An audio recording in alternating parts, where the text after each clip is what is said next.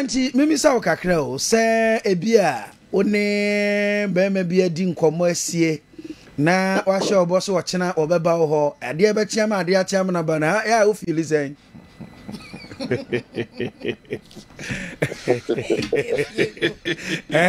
Nefie o ne age ya o feel zen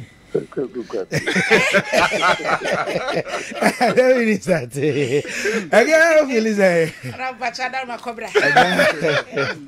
Karana na ebe ma se bia ge bi wa bɔ no hoka pa ne na keka za wa bɔ no hoka. Na nyame a wadom wode ato anim so kwabra na de ati nko ade a wo beba bia wo kan fiada me da na de ati wo beba kwabra o feel say ade ba chi. Ajora wonna. Onna. Ultimate. Onna. Se di pe de wo beba nti de na ma na. Hey, masa. Na wo. No wati boya atata ma abono kro atata ma na kro ne kwabo bido yema I was at a number do a steady time no. Wa hwam na bo na e o mai.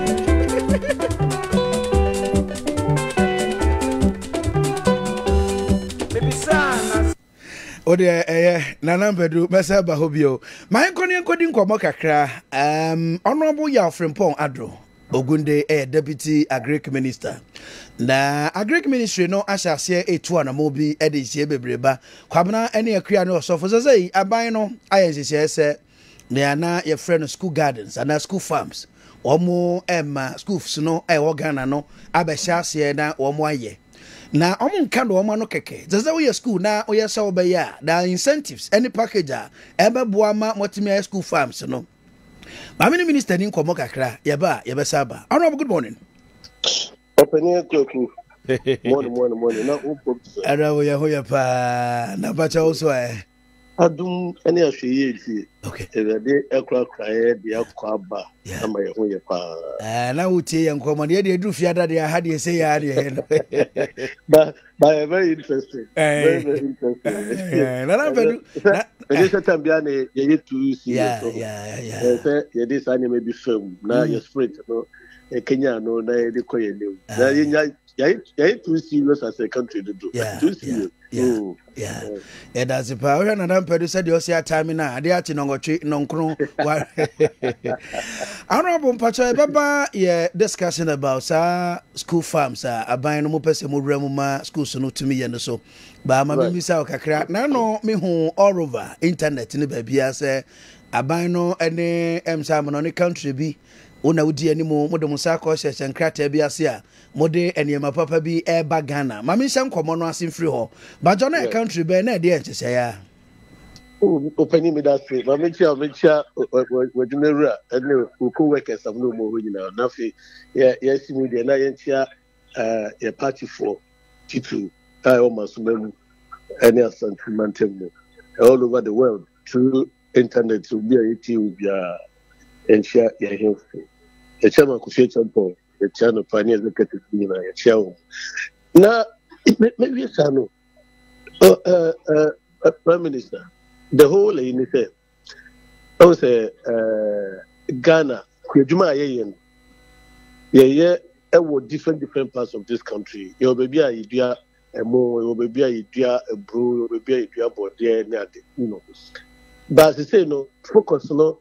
Emo so far. In fact, they all can make South Korea. Okay.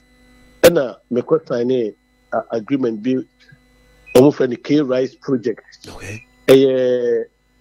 African countries, no, so. Okay. And you want that project last year. Now, make almost be my technical support that you hear. Emo DMO. One person is self-sufficient. A module into any Korea for and that was last year. But just about 2 weeks ago, manifestation of that, the MOU developed seats. Oh, okay. Monabano. Oh, your foundation seed and your 35 seed. Okay. Now, with the normal year through the foundation, normal year, only CSR, crop services department. Okay. Crop Research Institute. Omuna akabo mo. And now, developing varieties. The more varieties be Omo over the years at the Ghana for paper. Okay. And omo a develop biama yen. Okay. Omo koye handover Emma ministry no. Na me na meko AC ministry na name. Okay. And meko ji sa emo no. Okay. Omo be chama Ghana rice farmers. Okay. Oh, this who be internet so that was okay, it. Okay. It started Akuoko Korea Costa name you know. Okay. And subsequently the Oma yes you see this is just the beginning. Okay. So we're 300 metric tons. But Omo Baba 5,000 metric tons. Okay. Now Yachama rice growers around the country. Okay. Now these are well tested seeds Oma ya. Ebema ye mo adwuma no akọ nimpa ntimpacho ubisaya sanity. Arabo na tose meti wase ya Ghana manta mudunsia no nyina no ye so say ya omo a ya na type pa ye nketesi a omuti a no pay Ghana fo nyina nim se sika oman no say kokra mo e de bagana no enyansam ketwa eso pa mo ye de bi ye jollof ye de bi ye rice water ye de bi ye emutio ye de bi ye anwamo akuya no mse wo no a na wo de beef ahyehyehiem na wo matwumu kwasi ho na enya sanketo akwajaza mo no de ye ntimi nya edi da akoda wo so nya malaria akora wo mpa aduane no de mo si na nimpa eni tosi no be kona watiti afa na furu so enti ni amudi bebe no mo wo targeted bia rice ifo bia and regions bia mo de mani kosi also these areas in your person ye pilot to ye de hwe sebe ya to da bi wo betugum sanso bi wo ho anani nko ho na wa ma no madi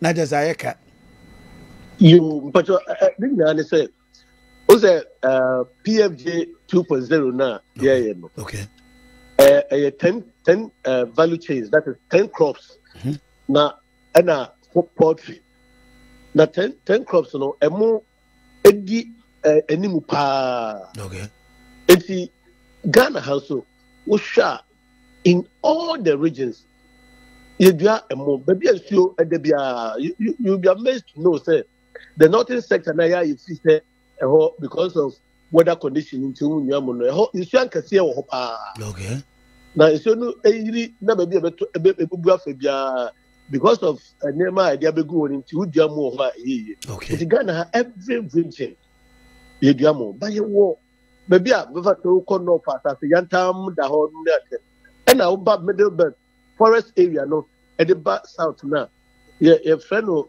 valley bottoms no o say ye ho no mo ye friend no erua yeah baby erua e wo bia no udua emo ho ayi okay se ye hwe Ghana ha adani ye ko sample ahafo bunu east ena Ashanti okay eho kakra no kwa no esase ewo ho a ye didua emu friends the bottom rice okay valley bottom rice okay esase ewo ho a ye didua mu no you won't believe it it's running over a million kind of say hectares okay so it is say na me pese ye narrow no down sebe ye obi a otie Kessben o hwe Kessben TV anopay o ye mu kuani na o ye interested a obeye den obekọ hen ho na pese ye de ba ya it ho na make be so under the PFJ2 no yeah well we are interested in any of the 10 value chains na me ye be ye no okay emo eka ho pa so ye ka emo ho asemtina the other 9 no be obeka dia obetimi dia fra na fine now say you cereals bro atoko millet sorghum okay rice okay soya beans no nut you know ewo extra baby and you saying root crops in the banchine bayre okay and also and you atosidie vegetables okay tomatoes onions pepper omunya ye kabo no there are 10 of them okay and poultry ekokoyen okay na ekokoyen no the broilers anya layers nyo mutu nkusia no okay broilers ni bi enti yaba rice there no anywhere you are who has here 5 acres and above. Oh, the district, Ubeko register. Now, when you register, I was a minister, but minister launching program. No, okay, maybe about platform B. Yeah. I had the guitar platform. Now, you're training all the extension officers and work district behind program with a CWO 261 districts in Okay. It is a who was say Hong Kong there. If it a brother now or lunch all you need to do is say call with districts a great department. Okay. Yama ya train yama tablets bia. You call from na person yana ya pick coordinates na buy a platform also. Okay. And ya mo na person udiano. Eke sa person udia. Yenim seedlings are ese the mount. It is seedlings and once I register it will be made available to you. Just say the bed brown. Now the brown in the form of Bosia. This is a Obako bank who could pay scan near Sokofa, would I could see a work of Queni or an hour for the Kusia. And see, we say no, your friend is sharp credit, your friend is input credit. Okay. The bread. Obia person you could be out. It's when a member especially teach to parenting as our program we buy. It is a we interested now who work as I see a war baby I want no good for rice production. Say Uber register. Be check it assassino. And I make any idea where president will be out. It never shows assassino near register na yeduma check it was assassino developer assassin mawa you do develop amount you can say a mudia interest in pan say you be develop assassin amount you be a leveler ubenya say assassin be that so yi in insure was yina you develop amount eti udia ne say be insure turn insure business assassin so they we still be say there may now udia okay. Okay. So when you say in via fertilizer over here in so and also the bema. Okay. Now what says how are all the copper fertilizer and also if you home. Okay. Yeah. The special service for Obeshama also and also so bema but I don't know the bema in the form of input the input credit. I said Busia. Okay. And the above but and yes fiscal sky and this show him. Okay. Nemo, I don't be here and come back up with the Cotono. Okay. Any amount. Okay. If the friend of sharp input credit program. Okay. Yeah, they about to say. Okay. I want to name the air twice or be south. Yes, say Mopese Mosaima schools, air farms, and now their friend of school farms, yes, I reintroduce Ubio. Our various schools across the country. Now, me share statistics. Now, me share senior high schools. Do I war? Now, me share junior high schools. And then your schools are how do I know? As it is coming with incentives. But I don't know. I want something to say. Me that's it. Also, and say bia. Omwa omwenyi kakandi ombeka ipa say those days na school bia wo flow kakra. Bia hormone ya omunya omato sitene bia banchi ne depending on where you are and menka we to say Ghana school bia no assassin na obetumi e de abasa adwumadi mu ba o hwe Ghana pa about 60-70% of the schools no omo wo in class or they say boko district bia no one and 2 3 senior high na junior high in the kwadi bebre. Which means the woman be here, Saj Media, no more so schools be here. No, it's a program, a design, no, minister, team night you're putting together. No, my head, I say, your although the input credit, yeah, Medicaka, no, bad dear. Name me war, certain institutions be on one. Ubo Mubusia, yes, it's in your grant system. Yeah, it depends on Ubu. And no, yeah, yeah, the they are not necessarily going to pay back to us. Okay. They will plow it back. Better share. But accountability Ghana.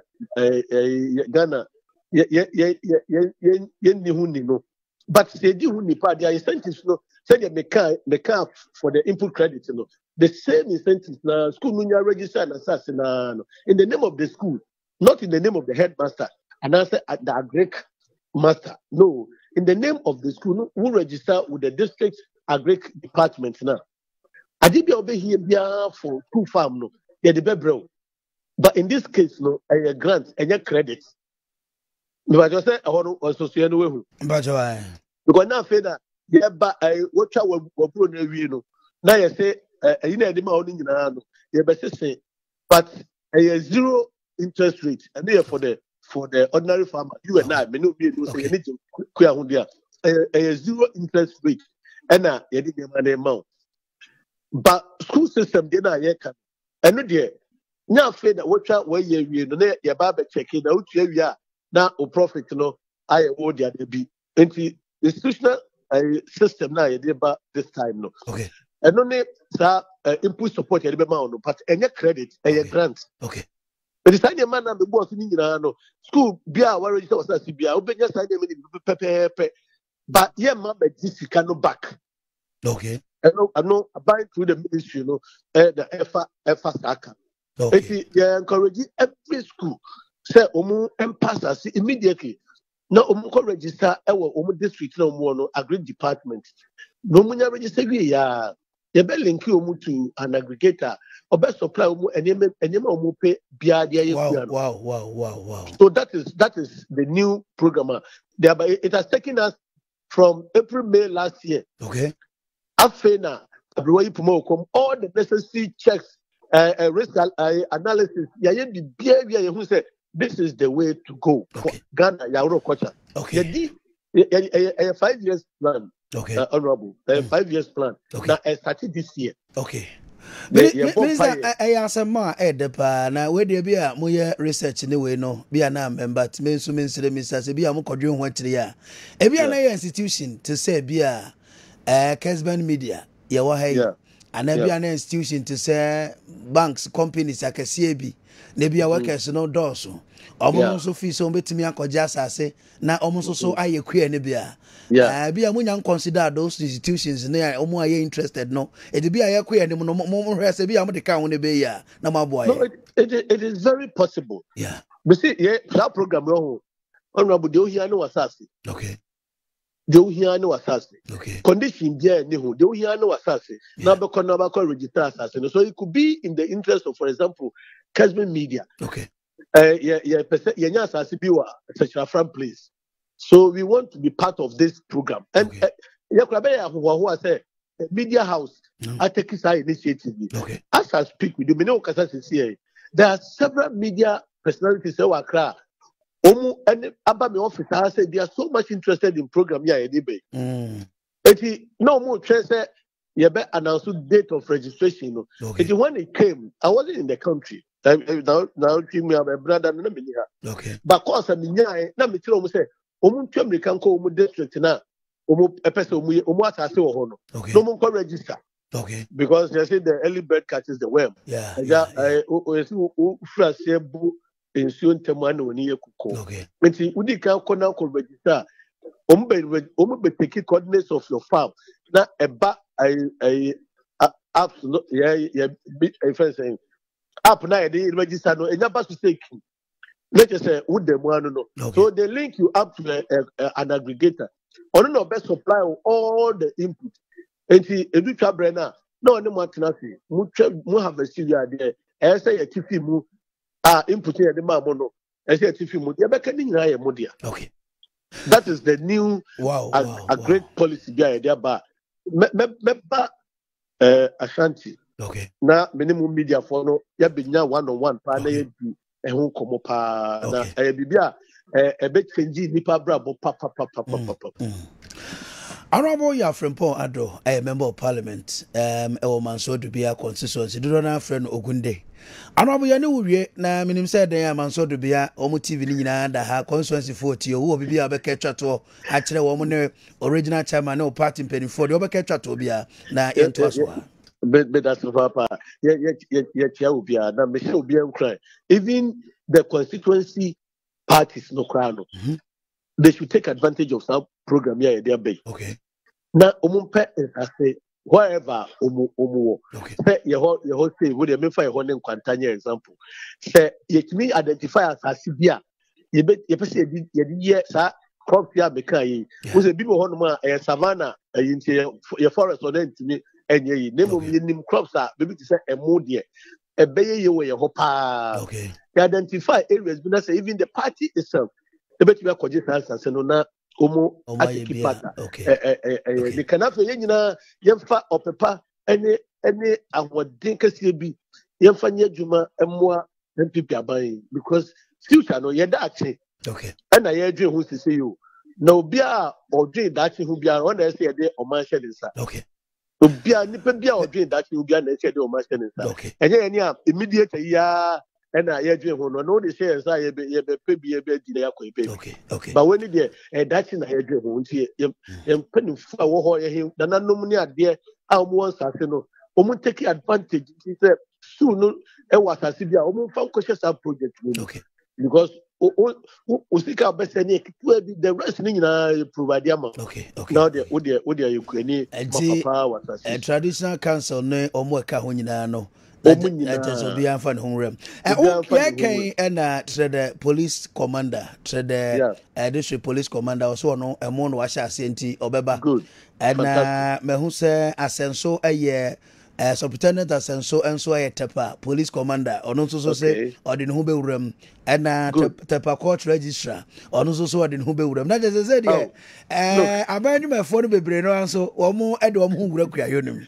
That is where to go. She uko oma biso a kuadwuma no sebio enye ye mene o ye de nkitinkiti na e makuadwuma ye de o omo makuadwuma ye de pa no omo was some reliable source of income bi na omo ba ko sheku adwuma mu omo no mo maku adwuma ye de na obi so a owie or retirement na ofa ku adwuma as full time na statistics say dia as I say you pay for the encourage you omo bo mu din ni omo enyam medru ho nyina ye encourage you omo no mu nyina sa adwuma dia make asase omo no omo encourage samaye na as input in the beba na I mentioned your constituency for say the bobo me ho na can say me ba weekend but retreat be e wo baby nti ye nyina ya somewhere say enko honti minti me ba na actually be sim de me ya tuma ye beba na plans be o bia dey go from na aja mo so me ba studio yeah, be decided on come into details. I don't want to pay me no asipa for your time. Yeah, that's asipa. Honorable your friend Paul Adrona friend Ogunde, and you didn't know 18 come on. Bring that time to 56 minutes after 7. Now Kessben 93.3. Kwabena any akria any akosia ha. Me van to down so say cabinet A retreat, cabinet Asia. Almost as yenra. I'm told this on be a Saturday. Enti jina ye bi on be sie bia no e Ghana ye yo. De omde bebe bia no ye beka ho asem. Kwabena okay opa mo no mada.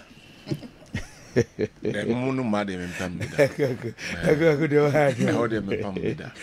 Aya. Efo de makumpa. Akuoko mda. E do favorite crop out there odua bi pa. Bro. Odua me na fifia so. Bro. Odua me na fifia so. Bro. Okay. Bro de bi agriculture bro na say titi ho bro ni bi. Titi ni bia. Titi ho de ni bi na odua. Okay. Amo de me nya ho adwumada. E do odua na e sha ase fa ma no. Okwa no wani age ana. No one in your say, Okona say, nay, no, friend saying, I shall say, Muhussing, and we know you fool, Bruno. I shall say, Papa, Massa. Maybe I could be as I said, that would be a year fool. Okay. Agia, why, Mamma no matter? Only be that. No, so be so pambida. Me home be brave. Okay. Yeah, no, me anything.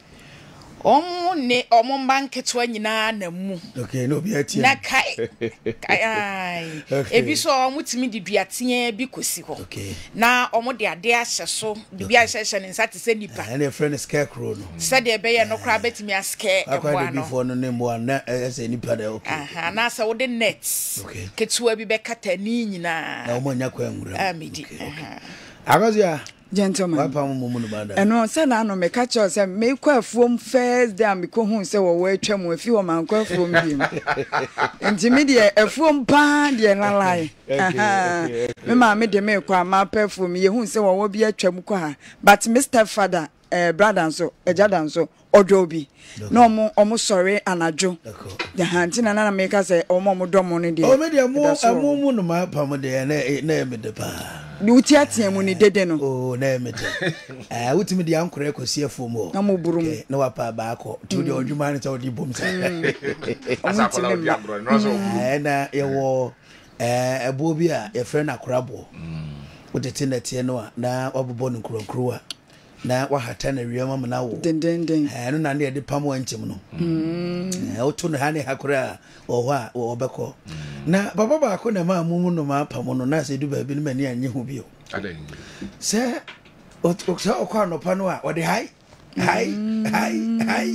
awia hai enumre hai afo bedu fia na dro be 2 am ada no ne dan ben ye obeto so ye hai wo de akoda yem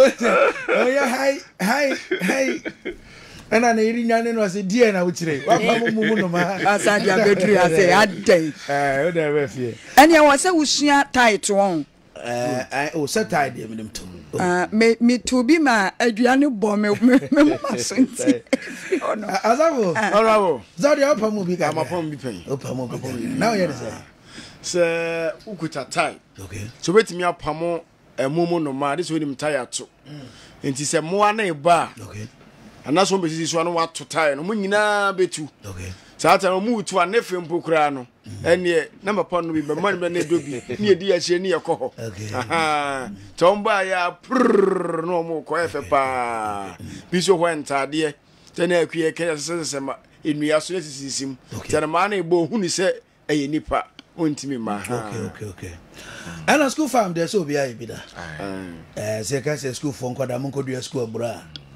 abra na de gum say o de wa kan kure oh ebi ha 3 ebi ha ene o de na ye ni papa agria na de gum bro ye de gum 44 but de na de gum 44 okay azafu na de gum say oh it me de gum 2 3 4 ebi so sagumo me se dia na me sani bebre gum na me ka se bia mo ane ba bese bia ko aha professor no asa beje foforo na teacher hu se wo dia me de na de ne se ye de bucket mo bia na ye de eburo na ma de wo de sa na wakodwo ho me wacha za wo de sa na wakodwo mtimi se that target ya hatin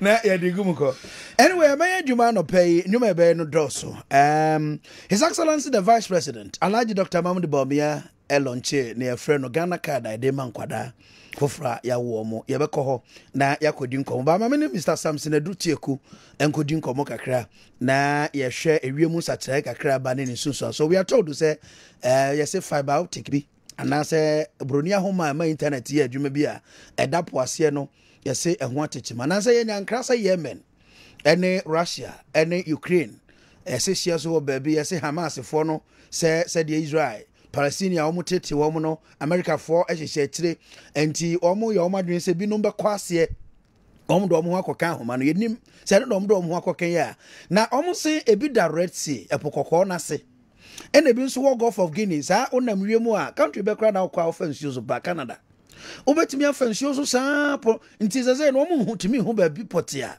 problem ne wo because ahoma no utie mpanifo wo hu nimde na almost it take so many years and omde elisa ahoma no topo ase bani pada se ni buapa so akwura ponase no akwa tete ahoma no ba memisa meteorological agency for say ISA no titiri ya nam wiemu a ye de alopre be fi Kumasi akonkran ye beba no e won so bi omu ready weather no a ye be ne den ana e wo satellite bi a e betimi ayi so say banks ahodo ene wo ma di internet di dwuma no how are they working ma me meteorological agency honam ne Mr. Samson Adutieku original boss enkodi nkomo kakra Ashanti regional boss na yenye ne nsusuye ne ekoso Mr. Adutieku good morning Minian regional boss mpacho no pay ye mwache na ye hu ye na so Mejo Suminia.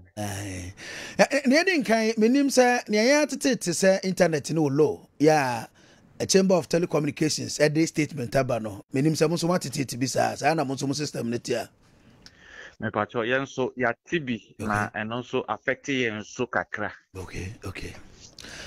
Eje mo de ane na ehu kakra nti na ma ye ba mo ho sese no se mo ndwumadi a mu die no mo ne Ghana Civil Aviation say na mo si collaborate o de technical o de koma ye hu no fine but the old koma ye tie beti ase no say na mo si collaborate Me das yen edwumadi no ye se ye hwe se plane no be si. Okay. Se plane no be tu. Okay. Ohia weather. Na onam wiem nso ohia weather. Okay. Enti de ne se nisie baby obesie. Ene bra obetu baby obetu afri. Baby obetu a obekọ akosie. Okay. Baby obefa obekọ no. Ye de ho weather no nyina abema wo mo. Okay. Said you can say technical you know ye were terms ye be used to. Okay. And as ewie mu wo ho no na se ewie putupuru mu ewie mu sesa. And also ye timima bibi e friend weather warning. Enti ne nyina no ye de bema wa kire wo say aha wo kwa enye enti menko ana se sei ni die o se bia no. Na ne nyina no ye use internet. Okay. Na enra the hu ye ne se internet na ankokra ehwa na ba ehwa na ehwa na ba ehwa na akọ na most often so wo office nso a utimbetima use wankasa ofon internet no and our personal internet bi a wo bia no se normal one na wunya utimi use nti enra za bi na esi ye se normal one no aye use no call off pay na say nipa no duty no wa sacrifice ya use na ono ankasa ni internet no na say ye de adijuma. Okay. Edi mimi sam kakra o anopa ye ne wo kasa ya abono ngotwe pa osimenome utie national security ene NI4 reporter ye mu bia e first si akire ene bibi didi nkomo no kire se ye nya hu ba bia problem no pay fee because from Portugal ho ene Cote d'Ivoire nti affected 3 African countries pa Nigeria, Ghana ene Cote d'Ivoire no kire se ye nya hu da na bra on betimi asolve but on so mu go so ye hwehwemu na ya hweba bia free ba. See how are you communicating? Muya den na mudi nkita ho say with the Ghana Civil Aviation. Vise nipa ne nam wiem wadaroma. Metas said ye no say abribia no ye de say ya na ye de fa mails and he say Africa World na ye more information ye de befa omo email so international community ye de befa your platform I use to the befa so nyina echi no but in airlines man kasa no so omo ye office number enti enra for instance say Kumasi ye ma warning say so no beto ene ade enti airlines ni bi enya ni mail no ntem and sign internet omo ye ne say omo free office line no not just waje weather no not just what ya the also odi okay na say omo be France na omo tukura ya omo be frɛ say omo anya information na untimi entu and the omo be say kwan bi omo be so omo be ye no omo wo ye office line no omo officer in charge no so line na other lines I wo ho no nti no Tembia no omutimi free lines ma on so ye de mama omo ewo sa kwan no so. Okay. It is modemani hwehwe mu a so say I ne wo ka say the at least obetimi aka say ne eye kakra mutimi update wo mo mutimi ma ye hu say munya access to momo ho side ho munya internet kakra e de hwehwe ne ma wo wiem.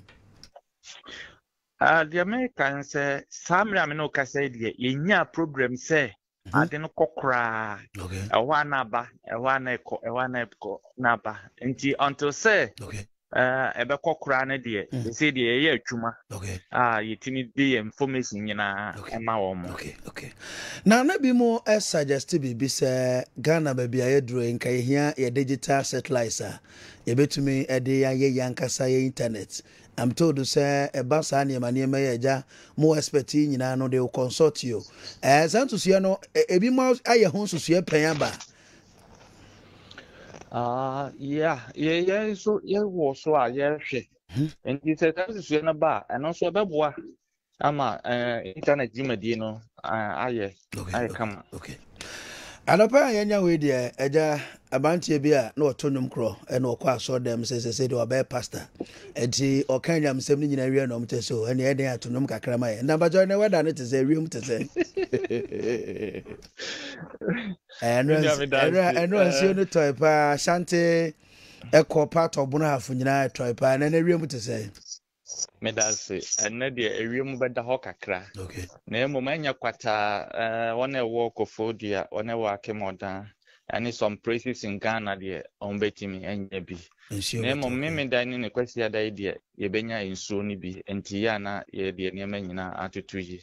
O chime me ye be ye o chema boaje ye ene ayi ahodo ankofo be ye edi nsuo no mo hwewiem ye mai obeba brebe ana na o chena no pa emfrel Yo Many our channel pad obet my frame or from baby I'll be frame be okay. Name of Mochina dear dear.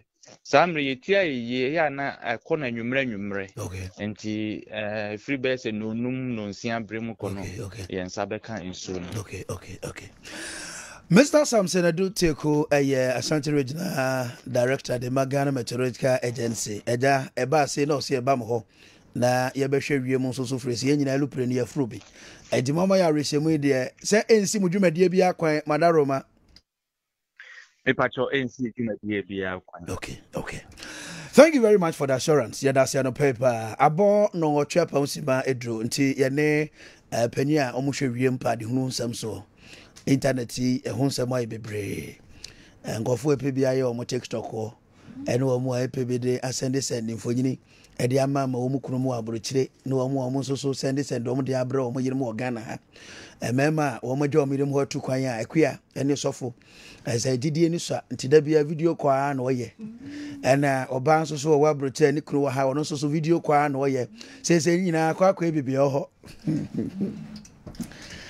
no ba ko se da traffic picture na fa send am hweba bia wo na u kansa ya wo ye na se internet nya adwuma beda na no to wa send am ne nyina ye nti anopai ye bedi nko be the security implications of sania menso a ekoso ya affect a lot of banks and companies ahodo a om the internet ya adwuma nyina ayi enya ma ye kora kwabena titiri government offices obakọ se ne network ni nya adwuma na asanso akoba sei Alaji Dr. Mahmoud Bomi no a launche nkwada no card ehonsem kakra. Ya yanhwe His Excellency the Vice President Mra yemfanka ho na yebeto aso yanhwe ne kakra mra. Miss, to our children, the Ghana card at birth is not just an ID. It's a promise to our children of a future where their identity and rights are recognized from their very first breath. It is a testament to our commitment to building an effective, efficient, responsive, and accountable public sector that meets the needs of the Ghanaian citizenry. The Ghana Card Number at Birth system promises many benefits. It provides documentary evidence of legal identity, social relationship, and rights from birth and ensures social protection. It enables effective planning of essential services like health, education, and social welfare, which supports economic growth and poverty reduction. In fact, my own thinking is that with this regular update in the demographics in terms of how many children have been born this year, how many have died, how many people are part of the register. By the time it's time for the next population census, we will know totally the total number of Ghanaians. You wouldn't really have to go and count anymore because it will be digitally provided. This database also allows us to deal with the problem of child trafficking, which is a major issue. When a child is trafficked and you are able to arrest the perpetrator, who is this child? If the child is on the NIA database, it is likely that we will find them and return the child to their parents. Ensuring every Ghanaian, no matter how young is counted, recognized, and valued. I always believe it is possible. Okay, so Ghana the Vice President of the Republic of Ghana, the MPP's flag bearer for election 2024, Alhaji Dr. Mahmoud Bawumia, aka Dr. Digital, and Olonchi Adieno. Now, Ghana's Azika Service, Edi Jumebi Ewokumasi Enra. Now, almost the dissemination of the 2022 Ghana Demographic and Health Survey report and Omokotinasi. Anopa yetete ho kakra na ene yabai yebedi ho nkomo kakra ene se womo se womo eye nhwehwemu no ema no bebre no agitum se ono de oni ne kurukodro dem na okaso obeso one ne yayi ne so onte ase a ohun kwan se wobro no na ensama mo kaka ne bi oho a ayewu yet kakra but ye de ye ka fizeba ye beka ye yenti omo kakra mra se ne a osampakani ene omo bonko mo yenhwe kakra mra ba ye beto Facebook re Kessben TV Kessben FM ye ba ye beto so yenti kakra mra se ma na nkasa na yegu so mo se wukunu no beda na wo se won pene a o ho kwa so obo ma na na jutim se ai obebo enti waje tum se be ma no ne abre obese okotakwa ne abre so obekọ kwan so na oba na so mpene a ene atwede hyentmo obebo obu wi nso a wo fa ho ni obesa ya de kwa na obeso wo ye na obi so agye atum se me din kwala na gya se hwe kwala no se wan hwe kwala no me ba na akwala ne na basa ebi omo nwara omo aye fi a mebo e ma no na gitum eti nsu so response ni nyina no efri e ma no ye hwa e ma no response no e do so se me ma de ne se me pese me no da na wa ma ho kwan na wo ye me yire ana wo ye me partner wo ho kwa se me bo se menu aduane na emu hye wo ho kwa se me bo se me ko ba bi na mankra me kunu a be ma no wo ho kwan se obo nti obebo nti ye hwe na e ma no mum agitu se ne nyonko ba ayesa mfomso no kwa de ne kunu wo ho kwan se obebo no na okay agane osofo ne ombebem na maybe sa Samson so kase saade we aminka TV kakraka iso no biante oyire onye oba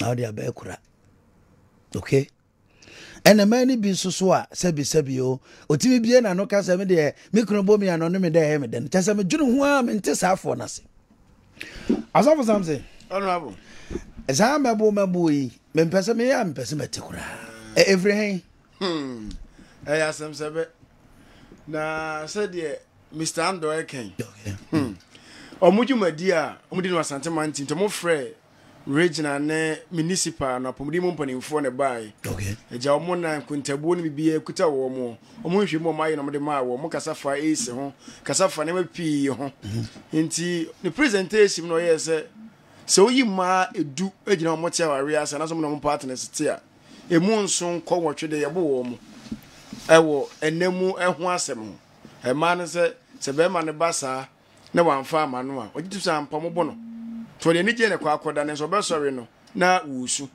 ma mbu se na ya na de be re ka hu nti a sa abro no ekoso omo kire se bi e ma no be ya adwuma wo fie na wabre be ma ne bakura wo nsonim hu enti okwa akoda no na be ma na sa be se bi obeso kokwa so ne ba ne sa no a omo mpre enti ne ho no se akoye se ase ene otwa ne kai wo panese no wa be ma na nso ni munu nti no ene mpa no so ma ne mfo ene ko ba san so be ma no ebo wo mu na honorable won say Bible case which is very bad enye bet bibi besia na won kyerase menti ase so oba no say sempo kura no wa be ma na me so o de nkamba na se makua ne nyako a maybe so okay enti mu ka ko si say tese alternatively no aware for fear say amebo sem no bi wo ho se wono aduane mu hie ma ne gitu mu se me ma ne bo wo mu wode akora gya no wa hwe ne yi a be ma ne bebo na eba ne nam su titiriu pese okokwan so na ka chem se da bi adan ya mabre bia me ya de wansumi mu no man reason pass bia mabu mensa na bibi sa no a eba ba ma ne kon ho ade Chaso so twa oka. Ebi ana oyire no wabre. Ebi ana eda no kra dwendwene. Enti ema ne nye nia opese ne ne okay? Ebia, there could be so many reasons. Am I will go there. And what makes you na sa report we know. I just say mebo. And you pushing it pa say na ya na man no de no moye. Fi say honorable Bible say anobrɛbrɛ ma bato. Oh, kwaku anake. See, I know, said, no, I do my maiden wood, point to the Yamia, which I remember. That is confirming some men be broke. I said, oh, but I said, punishments or they man. And 2024. Ah, one boy. Marty, we are that's what Memo Kruma, Omodaso Bubu, a mobile based conditioner. So open just like that. Avia, I got you, gentlemen. Barbara. And come on, I didn't then do so. You can't queer home some cacra, you can't internet no some cacra. You know, but come on, so I can be a Honda Yaka launching of Inquadano, Ghana Cardino, and sa a bronze. But see, they started fear, bro. I got you. I miss us your. Okay. Gentlemen, a brona ye cano.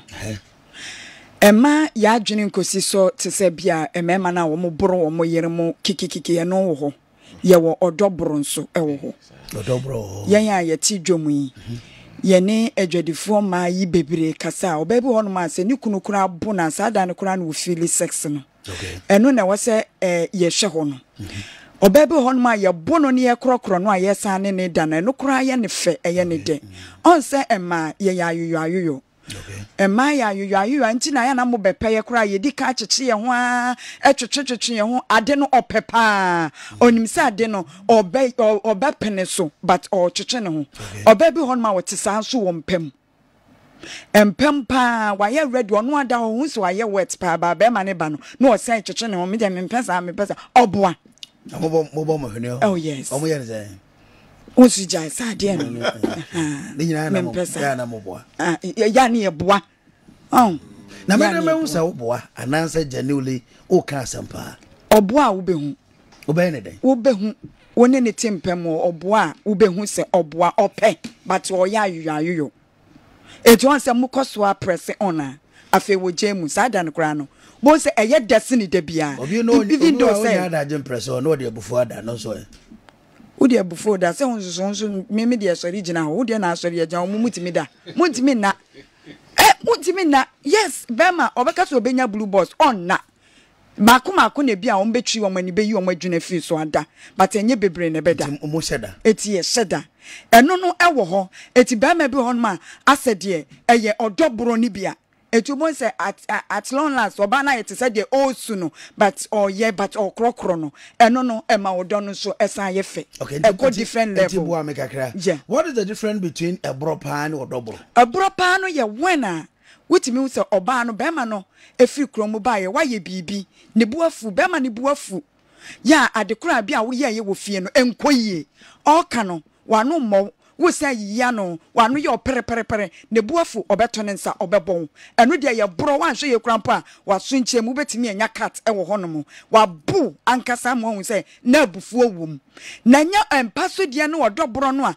ema ne bebre pebi no ena wo beka say a kire no ma bro yes eni a kire odobro no so odobro no to obo say odobro no eye say bia wo pese wo ba kwa so yi ya me cheche me ho na ete say de ase wo yire me ase de obi okrap obebi ho no ma this o chechire ne nsa bompem ete say de wo ma ne ho chire no na nsa ne ne age no ma bro no do nsa ne bebo wabo no odobro no so obe de obepem no ana be de odobro wo mpem no obi ho no ma ase obo kakra enye ebura emu oya ete say de wo buafu a wo to nsa abo ba no enu bi na ma ne so mo enu bi bebre ema ne bebre sa no opese ne ra ho o krokro no every Africa man ko na pesa na ma na say abrofo yesene yen okay she wonim say abrofo ne bi omo ne be ma ebeda ase de omo ne ham so kakra jese wo de ne nsa bobom pam ekekere ne nsa bo a ye hwe movie ani nyina ye hu bi ayo no yes okay enti nye bro say asense wo bu ni titim yeah okay agya mama nti o kakra ye de eja edu Friday ansem no ansem yo ha na se akata so ye nyina chese ho so for brobe edi na o se ye di mama nti o me de na mpese mbisa say be ma wo ma won sa so a na say ya na wo ma wonsa so wo to wonsa no school ben na call ya akonya asantete no okay why na tete o e de sa adwene ni wura wutim say wo no wo yere say ye odobo say ye hwe pa e wo say wo ma wonsa so okay sesen ebi nto me dade na ebi to me anka ni bakro esingu menu mewe wo okay because bia no wa ho odin betimi me I say wo dobro e be nya odoka so what honorable okay mimi hunu de enti a oba nso so de na odoka make papa next time o ma wonsa so abehwe yi was all that was good edin so nti na wo so oba no wonim say at any point in time apart from say wanya wo menses wo kunu betimi aba wo ho say ono wo besia na wo so be ya ayoyo why you no is for what? So what problem? If you are going through stress, psychological, emotional, whatever stress, let the man know. Okay, cheche. Ya wo kwan ye betimi afa so edi nkomo. E bia na ne ho ye na hinti on kan kire no. So wo wa ye bibia ma me ho o ho ye mahi no wa so ya we. Ntu be hu se hwinhwim kakra. Ebebe fi ho. Me kai pass mbapani no esabeye no ndru 2 years era ne papa be sam say akua ma ade wei wonhu ba bi eda na ne hu ye mahidiam kan ya ne say gise obi sama akola ketu a wonni 2 years gise obi na ne hu ye metimi besem e mo no kra na o de 3 because akola ne say the pantio say no whatever akola wonni 2 years there or de ye den e ho na ntokwa no etu otwaaye enti de wo ye no ma nipa no ne wo ye hwinhwinhwim no e wo se wo nsu hu e no na sebi se wo ye be ma wo mpen ntokwa na wo mpe litigation na obepe kwa bi afa so na agya do nsa afefa ne ti ho na wo ya meka ye na wo izuso akoda na ebufu a enti me kasa ho a tisa be ma no nso pe litigation because who nim say I be pekura ene man so twen e be a litigant ankasa I see litigant serious one bibia be dane man so bibia kwa bi obefa so edi watem na atem die no de ne nsa beka no ye wo saafo ni bi e wo other than that edi enti ne ye mienu ye ya adofo na within be 10-15 minutes no bibia betimi happen e betimi happen se mpaso gro anofie mi gina kitchen mi redwaye mi yesa ne ma ne betimi akoso na won so so wasa wo twe asem twan wo fie to the extent say e wasa wo ma won saso da bi okay enti de ye ya wo ba me ho na me twen me ho no sa time no wo hiam me enti wo hiam me no de sa time na wo se wo ba fom na fe wo ni me di nkomo say ye bibi no wa ka asem bi kire me e na anya me da saying sorry sa time no di anya me no won't bring you down as a man ensi wo ba ma ye ho kwan enti wo kese ye so ena enti wo tumi bia so enti sa time no on me na abobo de no abobo me sesen enti ka asem kire me enti de na bia me ka se ma yen ya so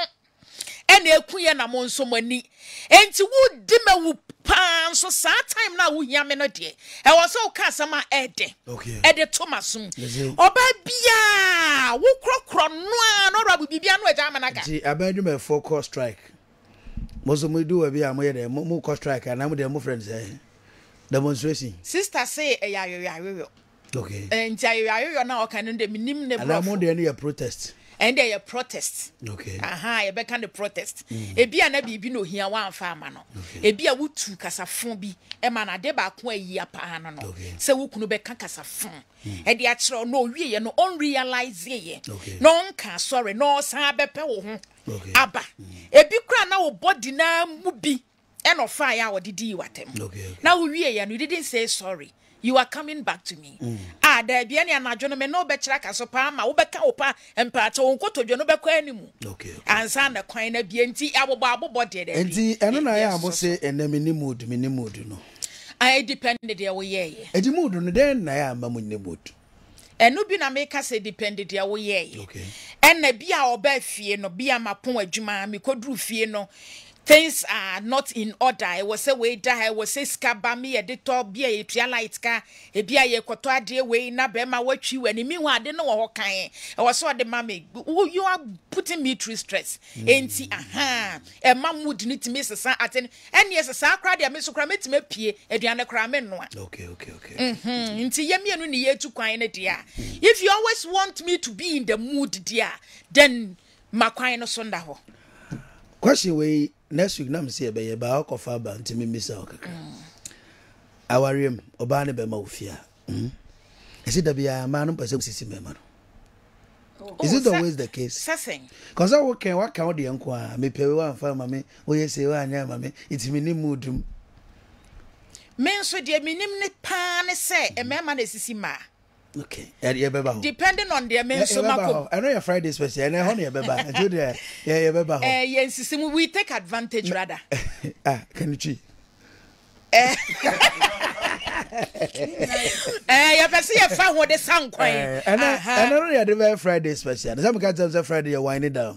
Eddie, ever see a bisa simple question and say, Eba and Bratia and our Rima, Obani Bema, why pana in percentage a castle sissy yonko. Yeah, I'm here one day. I Abu Bray. Me person met ya. Me person met this assembly. Honorable. By my minute. Yeah. In fact, to me, dear, and trust to me say be ma be peja nensa. Na odi aboni yonko. The first place, yes, some of your partners. One can say your subordinate or your subordinate kura on your back. And ne kura kola kura fa ba mono. Okay. And they yet. Yes, HM. Ya fa ba mo akoda. Odi abawa akoda asamasi. Na obia or your partner. Okay. Na watchon sa na se wo se bia se ti me de kuresua. Na de siba mo ba. Na wi a wasa akwa se wo kopeden. Okay. Enti media no de men so in the first place. Na ye ka se mba ne bi wo hono ma omo pese se de osofo koye bae no. Just any kunubunansa because me kunubu me anamanije. But the issue is that what is anu ukurubu anu wanije say. Ya mana beka ho nti o ma fa ne say sanete. Obo hon mo pa yensin kakra. Okay. This one ni di ayensin kakra nsa. Sebi the opese oye no. Wetimi ayo. Eno nkyase bro. Opa yensin kakra. Obi opese o se ope rough sex. Just say afa niam bia say bi pragu bi sa. Na fam na dia ba eno nkyesa bo nipa kro. Okay. Ntia no de enya de ameme so okay. Kra na eba man ho se bia waye bibia tia me mini mood ena mabre ena say no as a non starter research kire say sa gudie na nkasa kra no e reliever nti wabre kra ko ho beto. Okay. Sana research kire say unye kodi sa agro ni wi a ye free human bi say feel good humans na release ya ma. Okay. Na baby a say o stresses ne wey in woni nyina atimi ko ti say the man kai no e ayoyo krona na o ye be ma no also pe akrokro na de krokro ba no say be ya e be ma na adwen aba de opeso wo yo no so bi wa wa krokra fi so ware ye da bia wa krokro no wo bu nkotoje no wo pachew no wo be ware wa na sabi oba himfie so oba somo wa krokro sa krokro ba bia manitia no ade no wo say sana ni pakro ne tie into so develop an antidote so krokro na sa be ka ade na krokro on ne twempra na ntesa ba onya ware ni wie da bia krokro ho na asem no ano so another issue empra twe no ne awade no another issue ho no okay ono metwempra bia no anyini so ban nyina edi ankyerɛw enti wan hye da hunu nwatimi a prepare ho sa da so wo kwa na se wo nko se watoma wie enti ada so wo kwa na nko enti ade na be yese gise okrokro oni mudu no at any point in time. Okay. Bema betime mo baba mudu. Kabra bema bi won so an nature ne ntete onima krokro ba kokora. That is it. Also osua. Because sana aba also osua honorable. Ana mama no bi o nya ware wi a. Okay. Minima dua ya na ba mama no betire.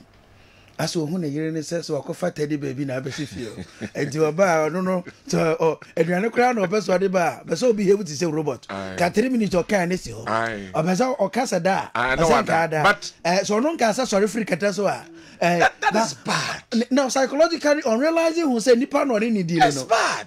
Very bad. It is very bad. I am very bad. Ni makro tese obi wo hono ma ho wa fa ne yere ne se ase wakoto no wa he donko ene wakoto na ba fie nti de meka bia ne so odi so ba ware mu no eye communication ebim so wade so ne o yere ye free bebre ba wo mu enti ono so pese ohunu huna dipe ohunu no so mu ohunu huna no mu obesuro o mu tu no ira anye fira hwa na ne ko but ye nyina ye sia de ye di nkomo me de be sa questions ohunu huna na wo mu obesuro babuo pa no free wa ben say mfa na asem nko adi ko bra fa no si ye baba ye enti de ameka na say eye nipa mienu akwantu what you say man ye ni momu nature omo akora kan nyankopon no obo omo no kora ne besi ne wonte omo ase ose mo ne entena saa na ye ya beti omo ase enti eswenge no find an antidote to bring them back uni makora kosia eno the first class kosia krokro na oba no so uni masema de cha onso kosia one so beti mama de asem na che wa azawo famity o kakra yeah area be kodu aso kakra ba na drum so yeah oba be ma betre wonsa ewo ba so enye kura free say obie no be ma wo sa futu no ena school bie no wo ma wo sa entity no be yen hu say enemu asem no abo eye ade ya ehu even bible kasa say we ye sofo and now you are sorry ba we ye fasting won't mean deny partner sex ade se mo ankasa mo nyam ho nte ase okay ana kasa o me nko yenti yentu ehun si wo we read 1 Corinthians 7 verses 2 to 5 asa make e wo na wo bible mu honorable okay wonti ma wonti kan chop partner say o minimum dum na mo swing ne ho da bi enka ho sa ade se mo kasa bibia communication okay obi so ho a eno no eye the strength say ebia o pe bibia wa yesa just akoka no honti no no no digi bibi on na akue ka no the for advantage what be san kwan na ma mo wasan kwan na nwumre no a ne koduru ha sei na sanchene anwade e ba o se mu du asonge e na ayisi Ecclesiastes 4:10-11 wose banu da mo ho yese e ho ase o be na wo kan na nura yenso gugu kakrai na kana se ekran ke bi mu yesi sa ba wari fo ni pode du ba bi ana ye na omo atwempra no bra beto mu yi ascend this ya oni ni kodu fie wi a wa kodu fie a wa tena se no no akacha nse na ada ye me ne so anka se ye be fie nanka wudi buyi so wo fie ha enti e go pass up obebo okay enti honorable bro no de enyina ye condemn but e ma no especially se what you ase a and deny wukunu sex wa bra mu nyante ase se bia me yare na BBC ko ba sa de bro no bebo aso mo me fata mo ntonkomo eso na me Dr. Time da so me nua ba fefe na be do ba partner se na ye ni nkomo kakra modaroma ye di nkomo ni nyina no na ye kyeremba bia mbenya ne mapapa to ya bebo mo nti ye beba issues aka ni nyina so na ya bobo so Dr. Time da so oba pa na zen me jo so be me na ye pa se wo de okunu mo da ho oh debi on time person so no ain't secret so da mani bi o ho a wo mo se ye bo wo mo an o pe okay no so ho oh yes me who be ba mate obi a o kasa I see and me ni mo bi o ne boyfriend ya issue because boy no tiatia no omo no tino bibia gentle sad the any say you know say hey obi ha ne de o pe ne tia Ewrade ne tia de bo and tia nya mu de bo ni pay wada ro ma mesra bi sa o em se na crane ebi ko fa bi o because you ni fa ni bi adwene oh yes and serious operation jai boy no because boy no bibia boy ne say sorry bibia say Sorry say. Can sorry dodo. I say oh you gentle dodo. Imagine no fair that time that's What I Midima for Herbal Center Dr. Time with us. So doctor was say yen say bre e wo yade ahodo bi ho yen fapoma ma hono mum preno ana yen tena wheelchair mo ma hono empreno. Doctor was say we yade bi ye wo bra esan say yade nyina yen tatia case e wo na so ye honom na enkomo a ekoko ene abusua edi obi hono mo ane de no yade o because say oba nya infection pia e manatenka ekofom ene obi hono mo a the way a sebi na namu aye nti no uni ni hia bia na yaw edema no enti say nka uni ni hia mu a ebeye anigye ede ama no ote yaw enti oma wo makra de bia ode ne ma bi ebeyi ne ho ano enti na doctor time da so say menka ncho say me pa cho infection entatia case ene entna wono ma infection ti yammo ana infection ti waware enwu oba Midima for Herbal Center ye won fidie wo hono nti no ye de screening na ye hu se wo de no eye weyi ane ya ma waduro ye de aduro ne ma wa ne aka cho se wo ne unyame nko e kire se ye ma review e wo infection ho enye yade a ye sebre e wo ho nti wo kona abenu maduro no be wie no obonsa na ho ato wo na woni atenka na watenka asori wo na wanam sebi twitwitwi bi wo hono nti de bia be ma ne wo hia na wote ya wo nti wo mpese wo beben wo no bonsa na wankasa wo frefra agro no esanse bibia aye kama Midima for se menka ncho se koko yade e entatia case e waso ye honom obi hono mo ane koko nti no sebi o hyejanan so na se wo jane nan a agese wo kamu saa na emoja enam ho obi hono mo abonse na nanim na efififiri honom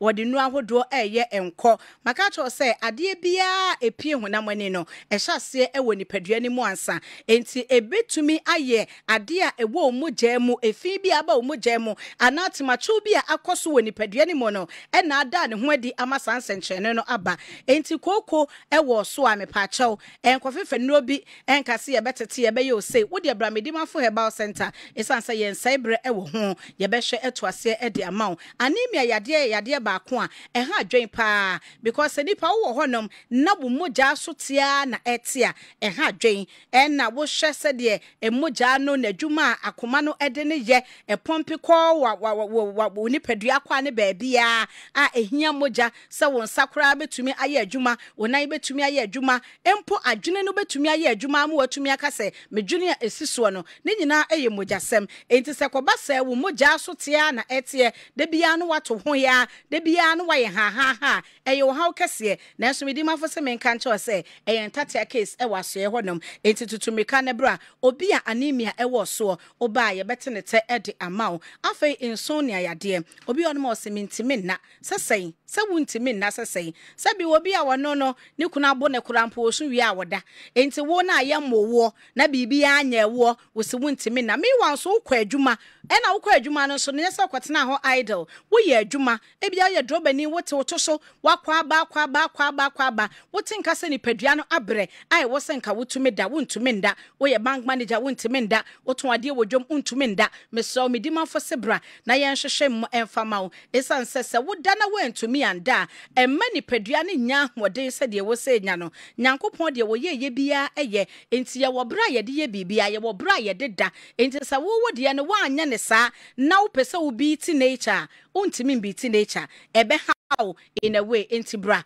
wa wo da wontumi enam entatia case e wo Midima for Herbal Center afa Midima for se menka ncho se henia e wo so a tutumika ne bra ya so ye honom henia ya de first na ne enim sesebi eye mema ya de ye se nkwe na ka ne ho ne nkwe na ka ne ho enne nhwehwe mu am ye hu se e ma dodo na a wota complaining abdominal pains no majority na eye henia na eye ne sa ento bi ono mu a ne nsabuo mu no oti pains no e bi won ma menstrual no anasa menstruation no e the pains ni bi eba but wa unya wo menses utese bibia nya wo time ne kwan so ye enso ho no motum se wayase ne ekukuru saa na eje wim na abode afa wo yefunu mu ho no bopa wo bo me pa chobra na ye nhwe emfama wo ebetumi abasa wo de no eye hernia enti emfa ne se eye menstrual pains ena emfa ne se ulcer enso so ye dem obi ho no mu ane yem taa ye ne ya ota complaining oti pains e wo ne yem no afa ne se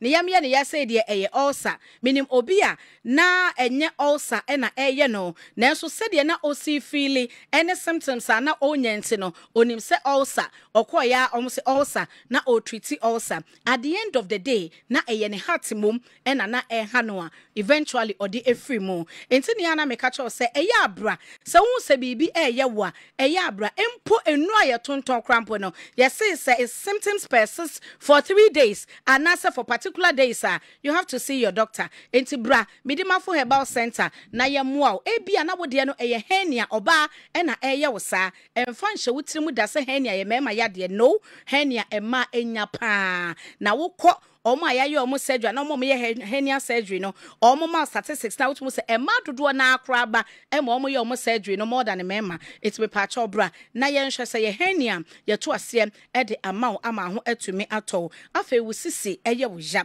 obi won ma ne sisi mu aye kro emugye ne hwi ne sisi ne nti ontimi ntena se ontimi nyina ho ontimi na eye wo ha wo na sisi ne nso ye nipadua ne center boat ye kwa ye ba bibia ye bia sisi ne di makotene me ba ha se adwuma ye yetete de so ene ye adwuma dobe ne tene de so bank manager tene de so wo a wogina dwuma wo ye masom wogina wo de so ena wo de kobasa enti se wo sisi ne ni ahoden a e affect ni padua kwa ne nyina obi wonu ma ne sisi nti oya achia anase wotumu se ne figure no e fa asene fa me pa cha oba medimafo herbal center yes 30 minutes wo sisi no me se wakon akra wo betene bra na ye ma waduro na ho ento se be ya wo so wo betimi agina na so na betena woto so aye adwuma a wontebre na wo ye wo sisi mu adwuma no so no ana wo ye wo sisi mu yie na amaman efri mu ekro no efri mu sisi ni nya hoden no na wo ye wani so esan se wo kanea so ne wani enti se wo sisi ne ye kama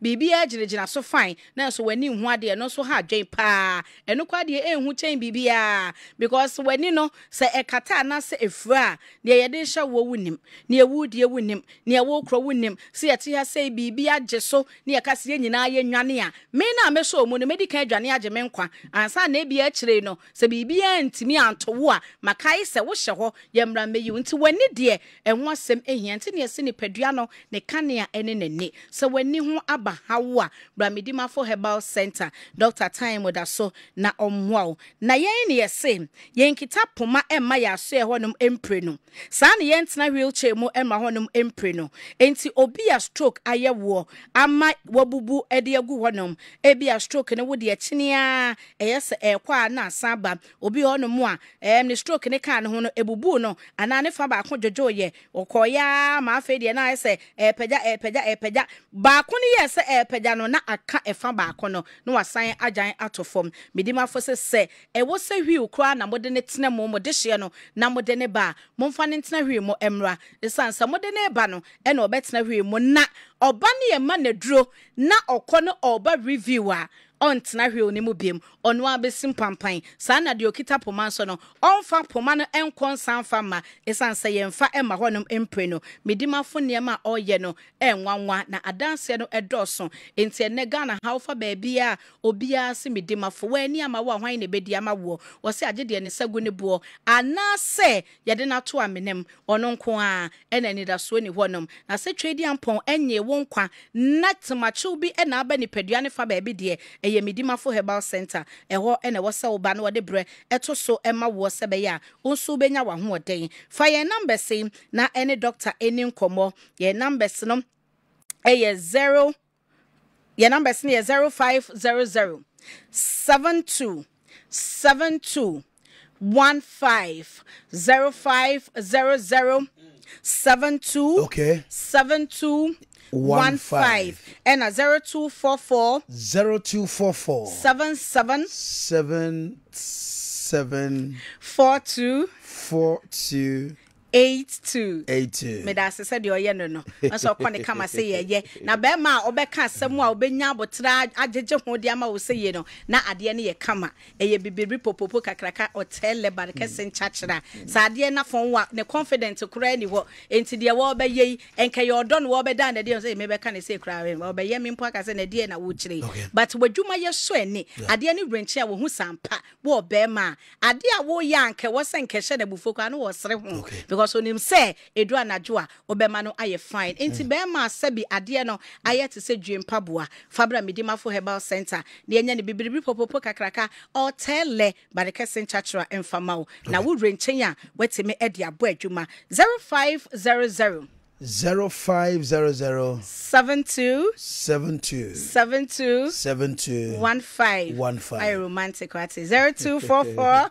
0244 77 77 42 42 82 Medimafo ewo Kumasi ase yewo atwoma ebuakwa agogo eho na Kumasi branch ne ewo enenkran so yewo pokuase mayewa ekweku yenka nche telefone ase ye adwuma da mu ni nyina ene da biara da because hospital bia ni no mo ayepon me pacho entire 24/7 services and ye de ema wo 24-hour economy enti bo mode so beba Medimafo herbal center na doctor at the time atoso ama wo Medimafo de doctor time that's so well. Thank you very much Obafefe anope yenso yene yetifo edase ene yahwefo baby adwei yen konkra na yen kwa adwuma kakra emra enro a sade edi nka bo mama ne no IGP Dr. George Akuoko Dampare one electoral commission penifo ekokohia na odin sampi ene tudwa ose omagana fo nyina rehemu se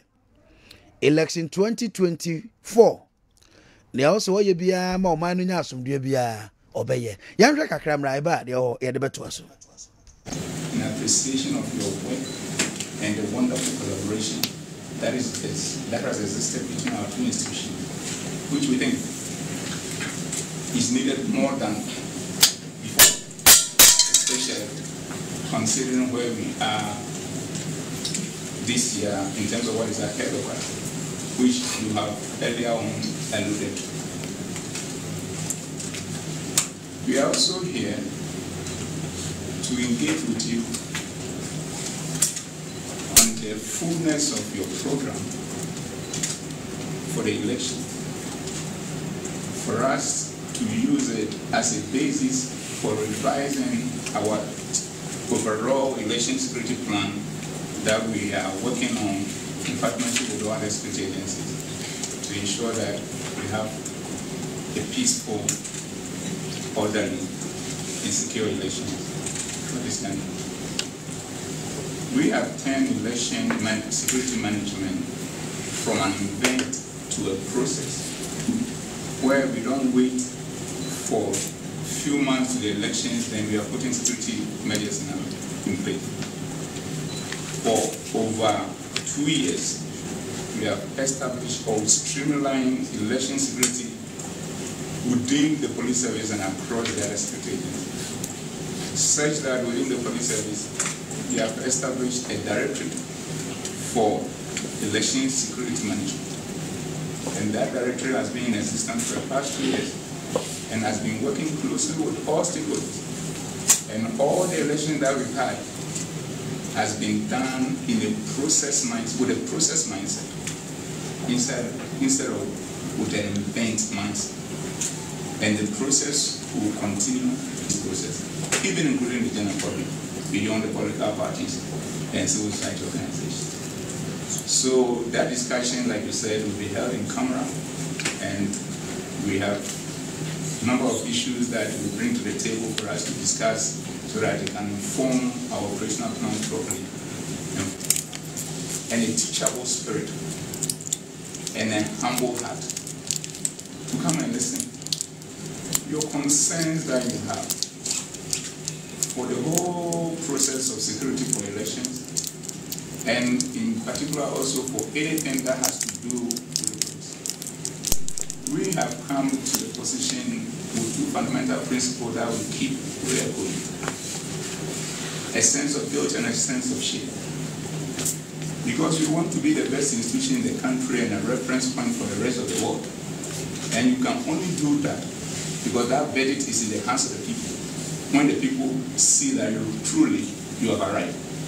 So it will not take us to make a declaration that we have become the best institution in the country and a reference point for Africa and beyond. It will take the people. So taking the people means that you have to have that sense of guilt and that sense of shame to know where you are going wrong and then learn from them and stop it and become better. To know where you are doing well and keep pushing at it. And to know where you fall short in terms of doing well but not doing so well. So that we'll be able to continue to position ourselves in a manner that the benefit will come from the people that truly, as for Ghana Police, they are number one. So we came with that heart, a humble one, with that spirit, a teachable one, and with that mind, open one, to listen for any of the concerns that you may have, so that we can incorporate them into our overall security strategy that we are reviewing for the elections and beyond. And finally, at this bilateral level, to use it as a stepping stone to work together at the multilateral level of stakeholders. At the end of the day, everybody will feel proud of himself at the individual level and also at the institutional level for our contribution towards a successful election, which has led the country to continue to be at peace with itself, for us to continue to live in peace and in harmony with each other as the available generation, and prepare the grounds and leave a better place for the generation that will come after us. So that even in our death, they will mention us in good light. Okay, so IGP Dampare and all my assurances say Namia Doma elections I ever connot. There also electoral committee here. There also supposed 4 year bia masum dear baby no. Ebeba. But akuya any kabna. Mimi some way kakra. This is the internet na bank kakra. I on and off. But report on BBC now. South Africa, Nigeria, Ghana, Liberia and Ivory Coast hit by major internet outages. Now, across major internet disruption has been reported in various countries across Africa. Outages have been reported in countries including South Africa, Nigeria, Ivory Coast, Liberia, Ghana, and Burkina Faso. And say, Utiemia countries are near go through. Yanu woman na esu. Woman so ebiaka womono. South Africa, Nigeria, Cote d'Ivoire, Liberia, and Burkina Faso, and Ghana, Kahumbi. And these are the countries. The cause of the cable failure is not immediately clear. Kwabana said the American.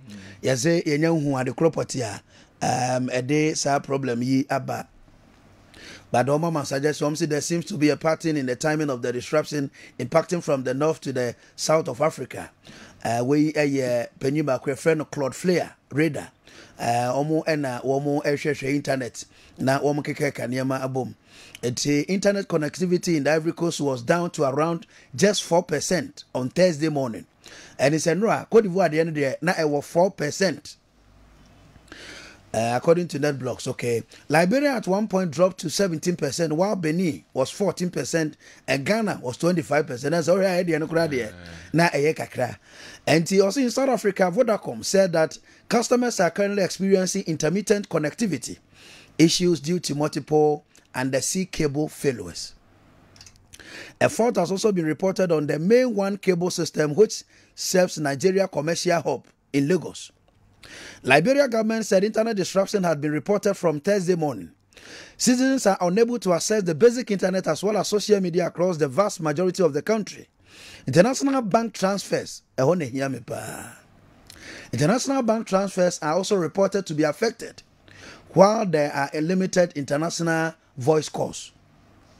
Ebaseya, omo ede bank, city banks ahodo, almost sendi sika. It seems like 50% of my life is gone today. We Papa be a friend Benjamin, Gakpa, or no, or ne BBC Food in Como Monrovia, and ordinary Hosam Air Tuja, and a lot of them they share one way. In Ghana, the National Communication Authority reported that the multiple undersea cable disruptions were responsible for the outage. At Ghana, the end of the MC Akinkan Kakra Ewa, Yedin Camp Bobo Soa. I only Quabrama, Mitzam Kakra on this. Yeah, then says the Abasa. And young Conado Monafia, your Friday special no entrance. Gabra.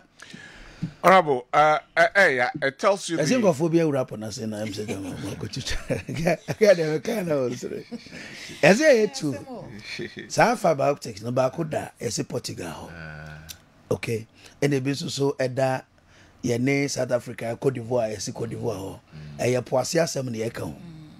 I say, oh, Mole cables, no, almost the cotop, Nasi.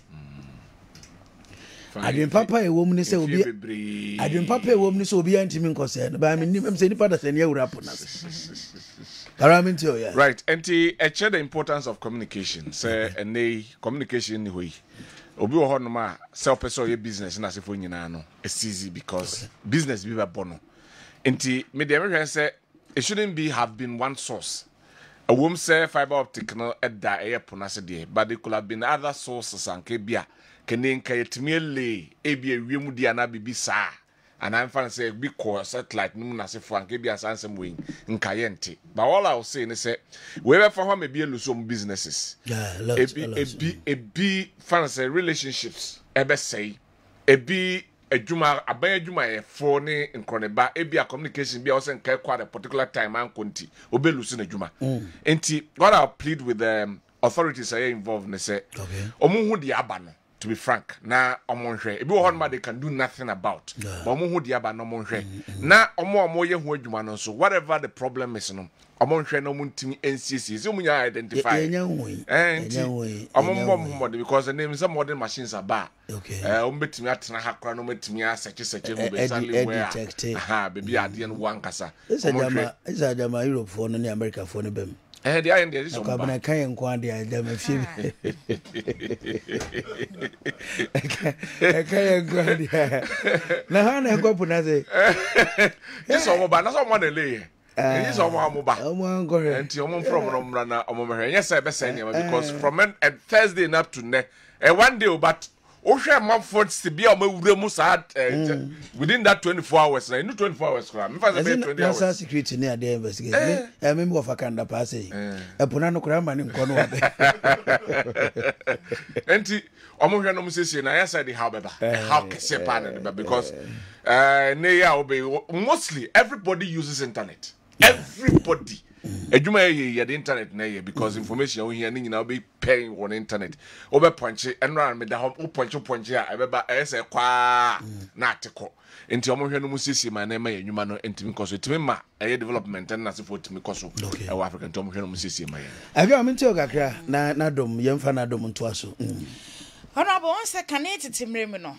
Na senka wo abrochire na mete wonka. Ekwa akonje se wo ye cassette.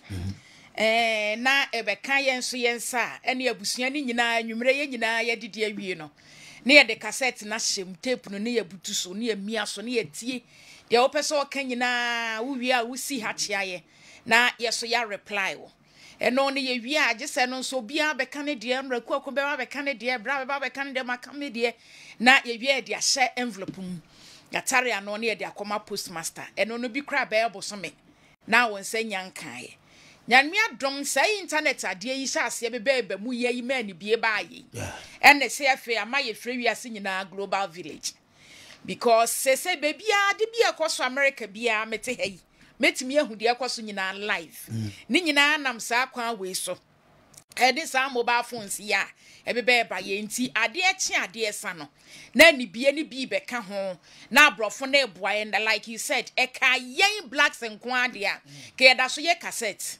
Keda so letter post number post box post office number na eja wo school man ya boarding Vivian Ohene ya bo a waso letter na ne wudi mirika wa yire say bawe no akwa akoje ene nyame adom abrofo no ne saa technology ya benti who is writing a letter meti nyina wo kasa nyina na me type me ni obi kasa wo Canada enti saa ne ma we isizi a ebe me ya saa akoye olden days no wan hwe ya de we within 1 week na ye omuntime restore ya ene ene ye be hase abetro letters ne ya sanso aye cassette e dia ma plane na ode akom enti yesra o ma that as early as possible on be rectify situation now no be chat to Canada say obade mpacho be ma yebo ahwe won tie sa na committee Eh boy. Ya wo aso wo hwe wo se ka ka watching you. Ya wo aye soja panin pa. Soja ni a o ka security details e di o man panin be de kire. Large Dr. Mamde Bomb Yachin, and only the station and Kessben, and a Pebia or I want to also know be chat to Canada, just any young Ninsum. Oh, was also a nice man, me who knows many days. We are crocodile, nothing a command. But Nadum and pay in Tioga. And now when you know what I say, I'm so none and Aquasi consult you. Yeah, Nana. On Saturday be a Kessben man or I don't massapa. Yo, tell you, Muntia by your Muntam Fiaco. Kajam se me ya omumwame. Sira adio chiri kra ne so bebo ndisi fuachi. Okay. O se ya na mo hu bia me hia mo de tete Kessben hon.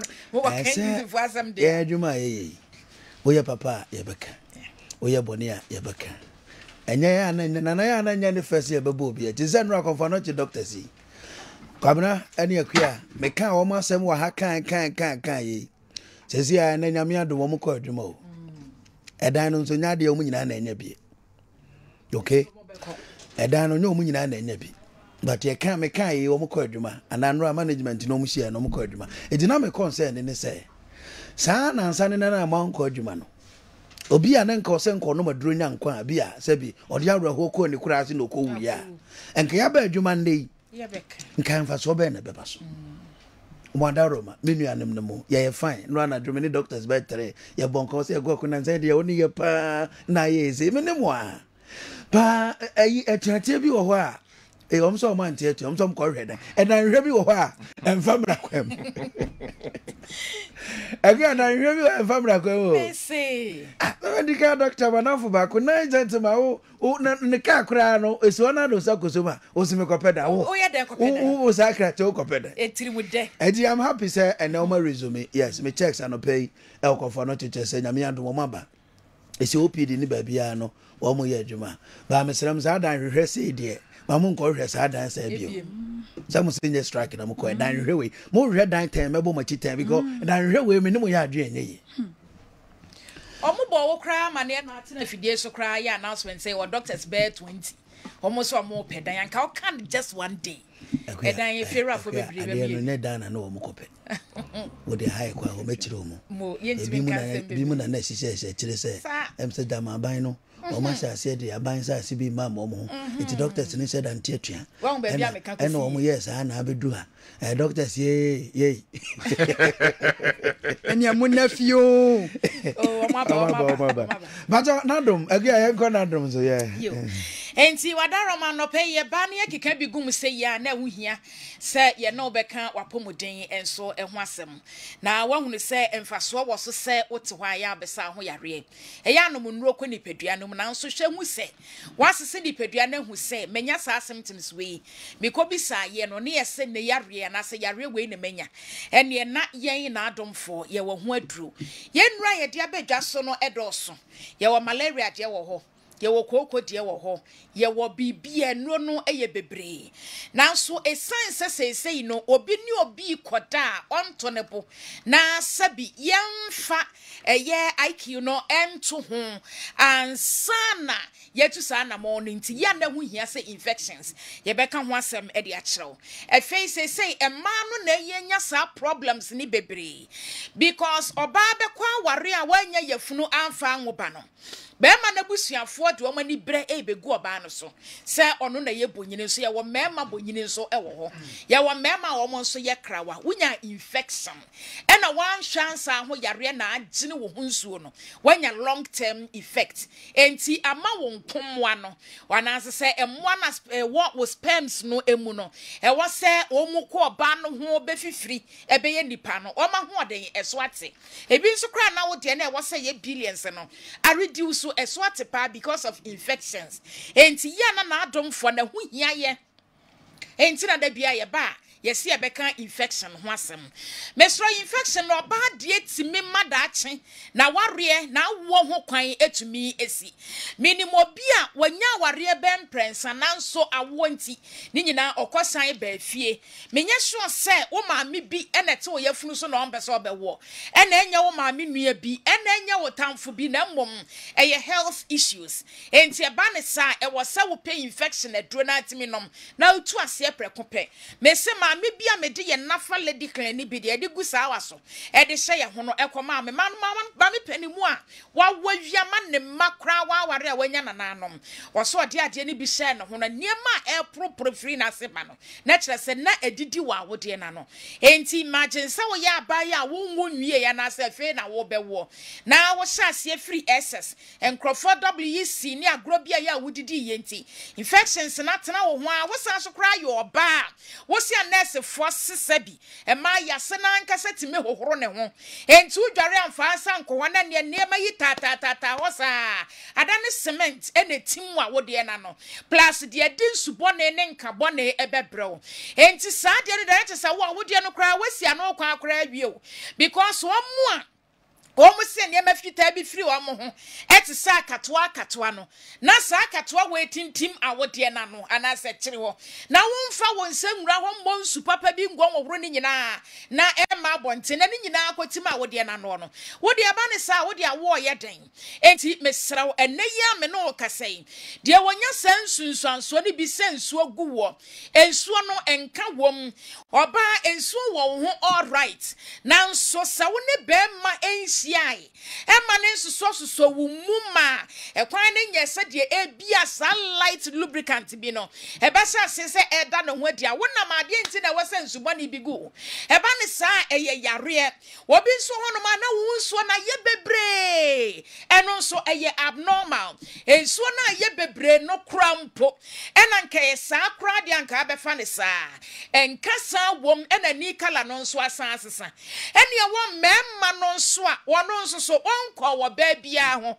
na ono nso ensuo efiri eye ni dua na no eno nso ye infection emema no nso de no egugumu degrees bebre etimesrawo ene ne ye wadura ye friend se nafa ye woni nsuo ene ye wane topa ye num bom na etimi aboa ema mema tumi dwonso kama na fe all types of infections na no doctor frame o say kwia amanfo frame ya se de o musi di adanse ye de watimi anya aduro ni bi anom se de wo si sere de nanka ne yare ne ye bebre because ade na tra ne ho ache wo sha ase nom nafa xv mixture nafa xv ni nsuo ene ne topa ye no se watumi ade ne ho mesra oba fred doctor no pay eye 0558 30 8340 0558 308340 ananso se wo pedro ni bi etu aton mo amoye heba no mesisi ebetena fidie yi so na ye abo aduro no ho dawro se ya then you take advantage wo fa ho bi na so de asan kwan no wa fra yen se momre maduro ni bi na mento because aduro ye bo ho dawro no eno na manfo hwehwe eno so na wo ton a ekọ enti se wo pe bi aton a wo be fra 0268 22 9862 0268 22 9862 baby a wo my Ghana fanemu e mantama wodo be ye dunsia no nyina baby a wo bia na wo pe bia ye be ye ne package be ba ka na ye de abro ye de maka do pe enra nwumre na onsa ka depend baby a wo na mom se wo tema wo be ko tema new stores okwa woso open nafa xv na adomfo enru no de won kran so be ko okan si drag lane ana ba bia ye heba shop ye ton ye heba nuro no bia de wo kuma se enso betimi akoye colinac eni misty heba dani heba wo munyina nso e wo kewo de wo sunyan wo be ko carb heba e wo bodefo num de wo brekum wo be ko newborn chemicals ebi wo boase ebi wo goso ebi wo mem ebi wo enkoko ho ye wo miamia hodo bebre takrade no mu nyina ye nro no e wo ho eye na domfo adra ye friend se nafa enti mesrawo wonya nafa xv mixture na de topa ye ne kan wa wo nom ko nipadua no mu no na wo de eye nafa lady clean na ye to akuma bisa ya me ba metade bi ba ebe kyerɛw eno nso ya haban won se obi hono mo a ye ma waduro sakeke wo sakeke kra no wotumi nyam enti wei no ye de boa na se wo hwiegu asawa so ya haban ya yam ne ye chi mu nsuo no e de agutu anom nti wo hwiegu asawa no so na wo de ahye mefa nsa wo mfra no pa enkosi anwumre aka wo be 15 minutes bia mo akodware no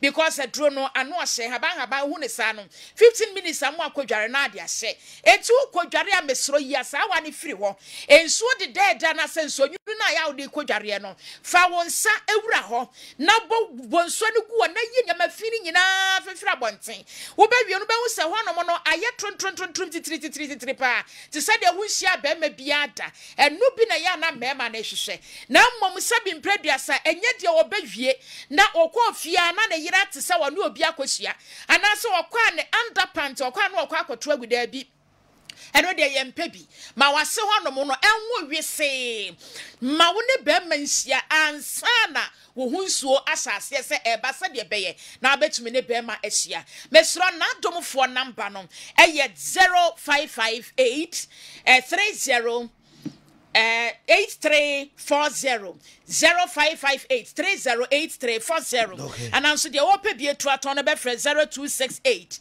229862 kakra ba na ye the Friday special no asese so ama me na asam no ye simple kra say eyem pratwe mu say ya warem oba ni okunu ana okunu no wayere omuti ho a kwabena no pa na tesisi ni yonko you be din komo no enti agozia gentleman mo fa yenkodwa so na yentra de kakra mra ye ba na ye the Friday special na asese so ho am pa na tesisi ni yonko obi asisi bi. Okay. I said we are no be didi, but be didi chebi. Okay. Okay. Ebi person ba ebi so sinibi. Asori kra dem nsemboy ebi de didi chebi. Enti wan pa na tesisi ni yonko. Aye be ma no a sebi de onima ne so obedru ya onko jare ya no aduane ama no. De onima ne so obedru ya yesi ne niam ama no. De onima so obedru ya oba na pepa dem ho. De onima so obedru ya yesi fie ama no. De onima ne so obedru ya ono de pampan. Yes. Na oba no ane dia ne se fabra koto dia ne wewa ebia ye messenger itime suma ne sa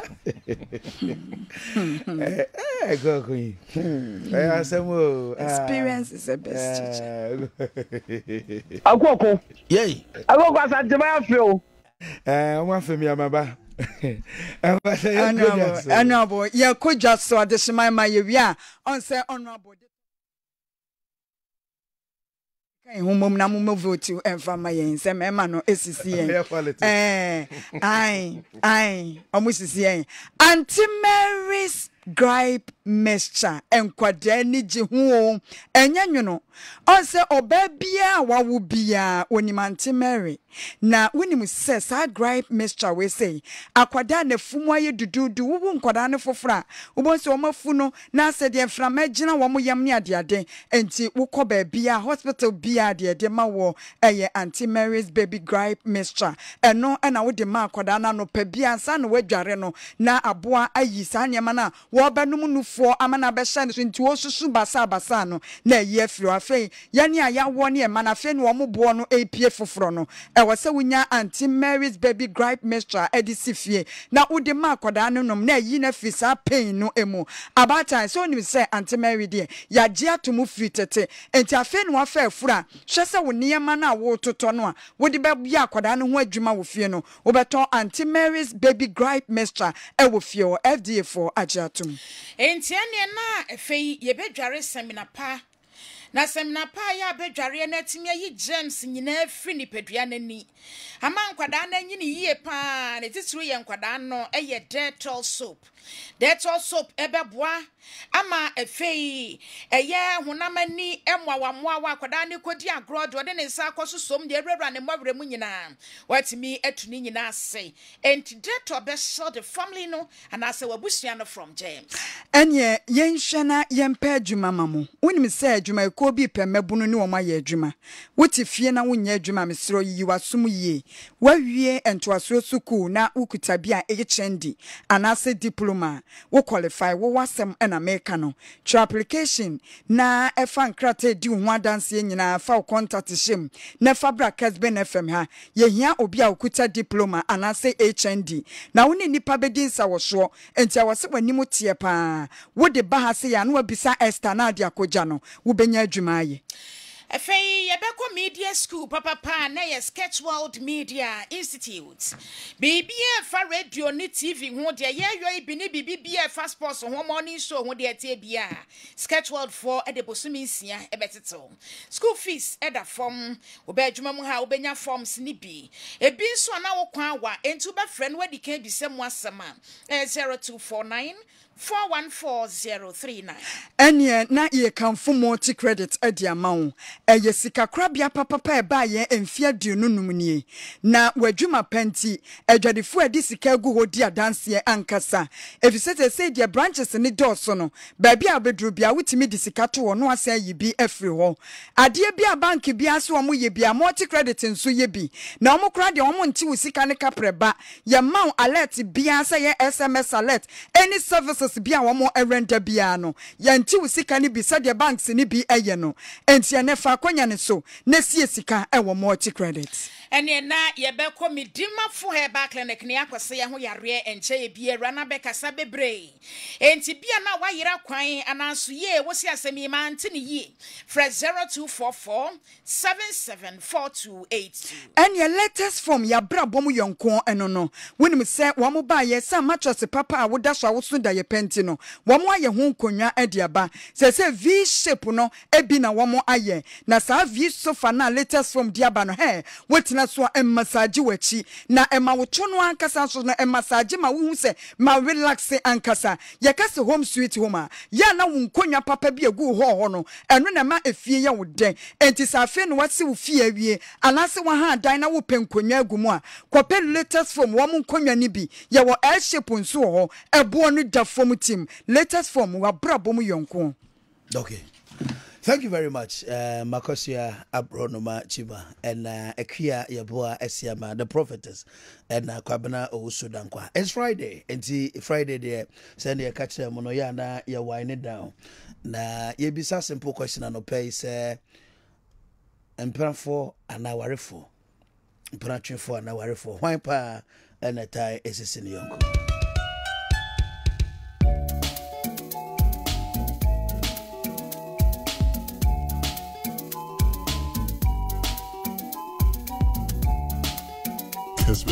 Kessben FM 93.3 Asidankwa.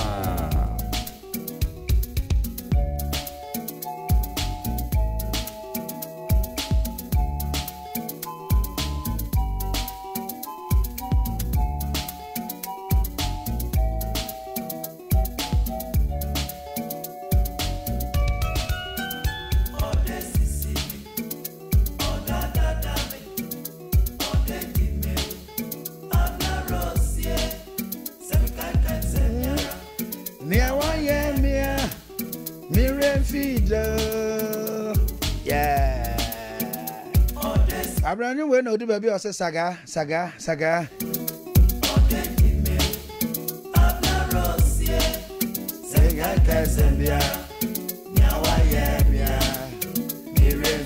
got that story I say.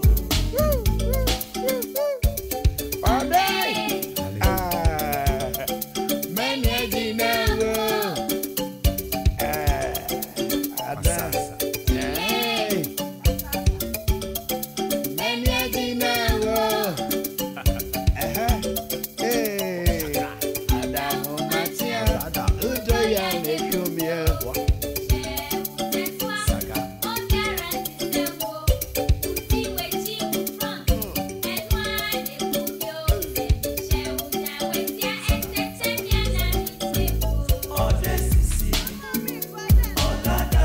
Okay, nti Governor Emmanuel Menu Osofo Adwane dia ho. And then we need come for. Okay, akasia mama sasia wo. Gentleman, a man ye sisi ye pa. Emema sisima. Emema sisima ankasa because ye weaker vessels nti emema sisi yen akwanuasa bebre mu. Hwe aware mu wo baba akopɛ me say ye man kwa na yetimi ye no aduane nso yetimi de yensa left and right ye adwuma bebro de ho oba oye aduane wo se ko breastfeed oba oye aduane akwada ne ho asen be ma betimi ahye dem adwodwo ne ho de oniwa ne say food is ready no oba bedidi e be fie adwuma mu kura no a emma emema sisi yen e wakwanuasa bebre mu hwe oba be siesie fie be sori ahomache be ye niema bebre be ma de oniwa ne say wo de sika to ho oba ye aduane wo ho no Baby didi. Emma yet tenasi ya adwene no eye adwuma 2 2 3 3 eye double. Emma sisi yen. Emma sisi yen ya sisi yesa wo mpa so. Enka ya brei na ka mu di mirika no ma be sofa ba wo mfa ho edu anwumira ada wo be ya adwuma abre pa sa ada no so na be ma peso kokwan so. Mu sisi yen kasa. Okay. Arazia, thank you very much. Agia, Mamintio, and I'm here too. And Tim Bazame Bofrio. Agia, Mamintio. Your honorable. A man must see my papa. Na mamini can sassy and free and pass gromu. Sir, honorable, bear me pe wo. When young warrior with a mammy sassy and fen free ho. When young one never die, ye and now honorable the promises so. Whatever one can send kwa bebo me kwa uka imese sanama. Onya do what you can from you and rubber no. What's me? What's so why didn't you say? Akoye di candidate metikwa come for media baby obia. Meso se na ye beto aso akosi se kan no kan so bese sana no. Obese sana ma me ono be koso yusu wa de o kan se o de be ma no. On fa ma woda. Obetimi kura ma wo check. Fa ko bank o ko bank ne ya frɛ no.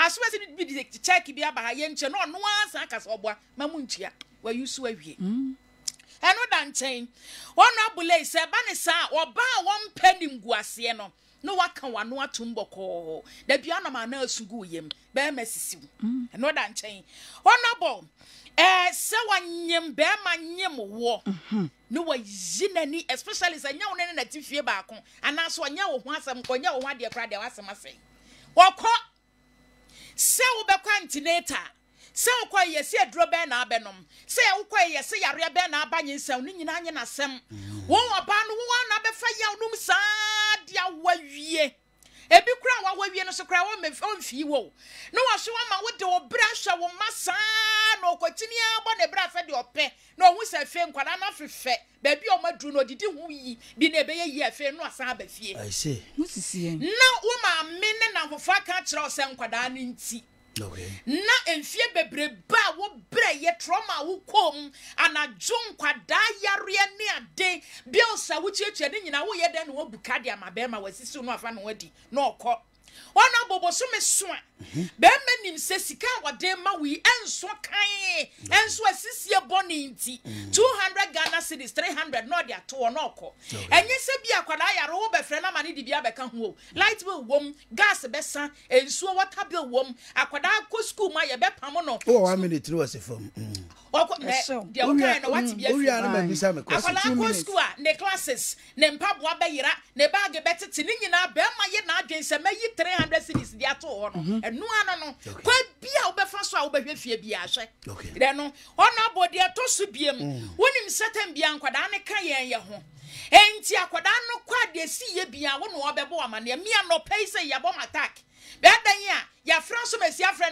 na no omu ya ba tan me ne de okosku ma ye be pam no enti awasa me de ma no enti wo be hu san nkwada ne ka ye ho no ni ti pai na o free school by was me koto to pay it pay yedro wo school bibia sini afra me enti bacha odo ano sie no ye difference emema enti odo ano sie no ne ho ba no adaja had a time na me de ye ne ho ba no wo what wo enti odo ano sie no bacha aha enti me de ma no si no na me ka de nya ko kan se wo be de na ho esa no no wapam be ma se sore na me ho esa na me nya biem ba be ma ho sane na tim ka ya to onu ni asem bia na me ka se me bisa kwesi ba me nya bisa why Kabra? Honorable. I mean, tell you, so for the other banner. Honorable. Honorable. Can now see a deep Mother's Day pa. Busasa and near didn't need deep Mother's Day count. Around the time, behaves a question. Me, mamma for who. Okay. Sacaneno. Na yes, a man, a member, a sissy man, a member, a sissy man, Tessa. Over my friend, Pratchim Mudiaba. Oba betimi aka be ma say me do na me wow oba gini sika di sa bebe so ma ye no o se da bi me ne nyu bi no watwe no ho no ko no wasisi no e ma ne kansem bi so yusu sa madam bi ne de kwa hemfie oba na de ne koye no busa ne se o hin busa se yes we yusu abaye sa na we yusu ne sa no ntua na ka o se ye nyina ne yesu ye ho feeling ne ba na o ma nya bi okay o mo nya bi Inti ankaso obi ayusu obi. Okay. Yemienu ne ayusu ye ho. Ena yakọ na chesa anye ye ne yakọ e baabi. Efie ene omo ka se oba akọhye jare. Obeye aduane, obe offense obe nu aduane, obe si niema, obe pepa. Ene ko modern homes na ko hwe de memma ni bi eye. Intense. I make a point, yeah. Commoding home na ko hwe de memma ni bi eye. Song. There is no modern home. Ene memma ni bi edware kwada. Okay. Ediom ko fie, ebe fie ntem, obi ana ne yiri adwuma ba nu aduane. Odom ko school. Okay. Aba nu aduane, atwan mo ba na ba. Ansa no madidi. Obi kura betimi aka che, oba betimi aka che be ma se be ma so wonsa. Oso nua e bin. Okay. Enti oso kona nua bi. Okay. Enti nya memma na sisi ma. Okay. E ma so sisi memma pa. Okay. O ya setena e wo mu. Okay. Eba ne masi a, ene modern ne ma ba.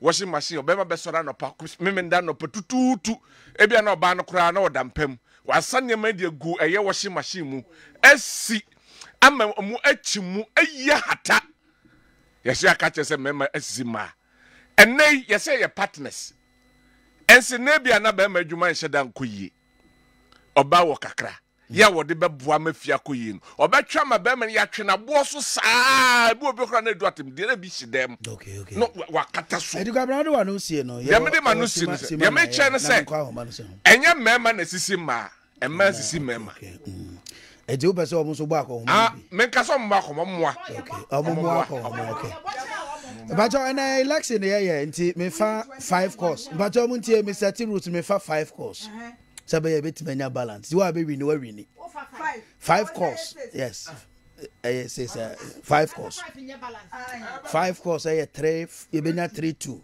eko na kodru ho na ya de kura na ya sa ko ba ko last one 0551599933 bacha obo odin an wa me ho point no tentem ne ba bia kasa free good morning Honorable Akuoko Asundenga. Yes, I did this out as a friend. Uni abemo original Nigeria ni masumu kuchi. Okay. Omo ye no one sisi bako. Akuoko enkomondi enkedo ne de yebre no. No amabu be na kwasi a na be Akuoko. Eno hia be ma bia na okasa kasa abontin a. Ya pressure o. Okay. Oba ma sika ko se me ko ye besia abo. Titu ye ma me fu ewodomu. Uwa wo ba ti so kan sika pa wo so no adaso. Me honam pa. And me ko do mu nya ti MSC me ati oba boss kan e bosi abo e dey obeje on time mami ma kwabranya bako yes 0551 599933 hello good morning honorable yeah me aba o kasa free hen me ba cha kasa free so ye free me maro maro so man me ma pa na sisi ni yonko emema udi wo mo chia almost see my papa. Okay, Maro said that's a pair. 0551599933. I want premo a yawarimo. Why pan a test is in young copa? A man member say your fat last course no. Me say your fat 5. Say your fat say 2 on. Gabraza score line here say 1-1. And the bayro. Hello, good morning. Hello, good morning. Good morning. Yes, I'm about to do this all as a friend. I don't know about my friend when you're when you cry over 12. But your man, remember how pan is this back up. Ose, a man is this member. 0551599933. Hello, good morning. Hello, good morning. Hello. Yeah, good morning. Good morning. But what did the soccer say free? Me prefer from Kobe, me kase free Sofia. A man remember how pan is in the uncle pa. Mao. Okay. Ma, this is okay. Money. I guess hey. Doctor Fred. Doctor Amopeso Fred my Good morning. Yeah, but how did the soccer say free? The friend first time kase free hapo. A man remember half okay, why pan is in the uncle? A man is in the young man is okay. Come on, my father, how many goes? And I remember my family don't come home. My family, for fairness, my family don't come. Hello, good morning. Good morning. Yeah, but your man, okay, so free hand. But I pray for Kobe. A man remember how pan is back up. A man is Simba, okay. Last call. Come on, say. There's a 4-2. Me for last call. Hello, good morning. Good morning. And but you did this all as a free. Man, remember how pan is COB.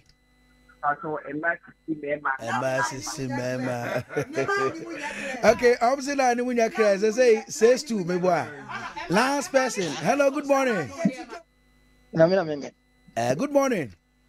Good morning. A man, remember how pan is COB pa. I am man. A man, how can I free? Okay. But protest, I'm here. Anyway. Yeah, Tony Mentia. On that note, you know, Nipa and what you're 8 and 7. And Nipa 9 a friend. A moon song say, a man is system, a man, a mummy, you know, say, a man is system. And on that note, and the me too be great to me. Man, I'm afraid. But Madame was say, and but me did Mr. Mo. You're from a Kwabena, Akuoko Kwarteng to me from me honorable. This one I'm here with KOD, Akuya Boasiama, the prophetess, and Nyakon abroad. Mamina producer, Queer Pieces, and the director, Kwate. Some was upon and Aquam your pages. At the Facebook, any about the four, watch on boy in Yadimusi, which was a Pakani Samson so enka. Kessben Sports, and Sejo, Etanasi, na Ote Abremo. Yadamunina say, na Yamamo Nishe, any monitia at the sea. Yakramunina, anti Yakakosi, say, Emano, there are two about haters say, Omonisisi Mama. Good morning, happy weekend. I know you are here. You are here to take us higher. Akuoko. Yay. Akuoko asante ba feel. I say. Ye mo akwa aba.